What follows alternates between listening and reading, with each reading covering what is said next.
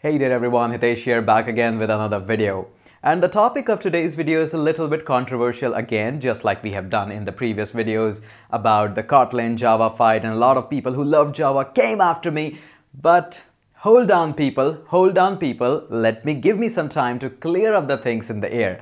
Now, I understand it created a little bit of the confusion that people were facing, that should we stop learning Java now or not, Java will be dead or not.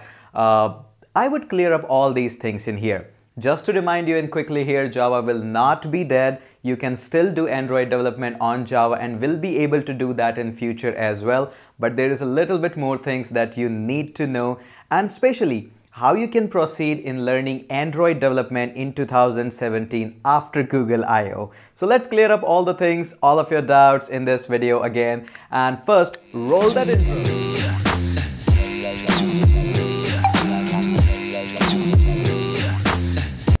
Now, I know a lot of you are big Android fan and want to become an Android development. In this video, I'll give you 3 major paths by which you can proceed in learning Android development. Okay, 3 major paths. There can be other side paths as well on which you can yell at me at the comment section below. I would be waiting for them. But the first and the foremost path that most people will be opting will be on the Java. Now, Google I/O says that we'll be supporting Kotlin, but this doesn't mean they have said we are obsoleting the Java. Although I assume, and a lot of people are saying this, that they are trying to push Java a little bit out of the frame, but still they haven't said that we will be deprecating Java. And I never said that the people are deprecating Java in the future. They are trying to get it out of the frame, but not yet. So in the upcoming future, 3, 4, 5 years, we can see that still Java will be there. And the number one way of getting started in the Java is into the Android is learn the Java and get into Android development. Now, I would also like to add that Java can be learned directly. You don't need C, C++ or anything for that. You can directly get started with Java. Now, point number 2, if you want to get started with Android development, learn Kotlin. And again, you don't need to learn Java or C or C++ for the Kotlin. You can directly get started with the Kotlin and can make Android apps. Now, I have been doing this for quite a lot, and the Kotlin code is completely interoperable with Java, and they are completely interchangeable. With a right click just like that, you can change your Kotlin code into Java and Java into the Kotlin. So this is also possible, and that is way number 2.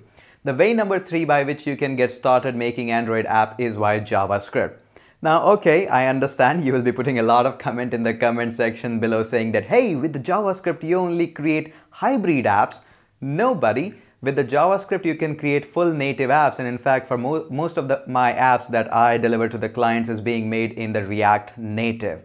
Just to give you a little bit more information, React Native is kind of a project being launched by the Facebook, and it uses JavaScript and especially ES6 features, the ECMAScript 16 features in the JavaScript. So the way number 3 is you can get started with JavaScript and can take your web skills into making Android apps via React Native.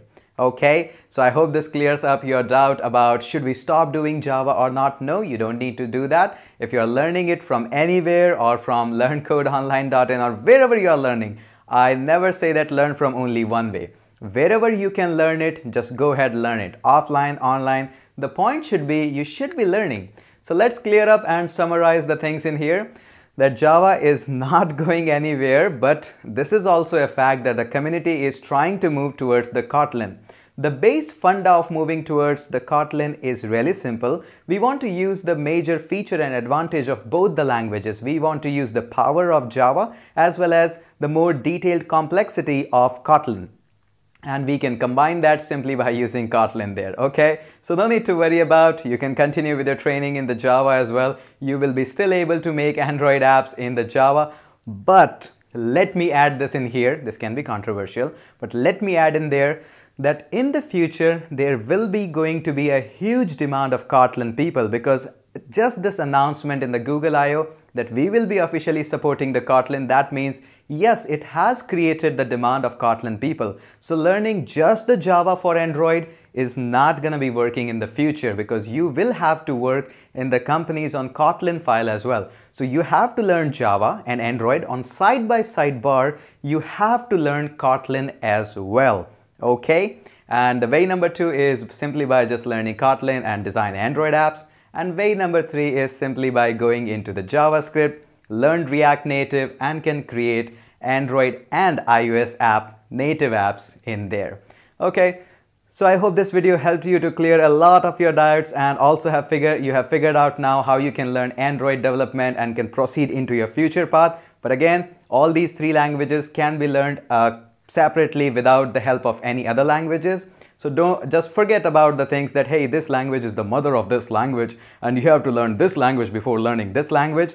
Most of the language are completely independent and no need to learn C, C++ if your goal is just to go into Android. Start with the Java or start with the Catalan or start with the JavaScript, and they will take you all towards the Android development. So this is all for this video, and I'll catch you up in the next video.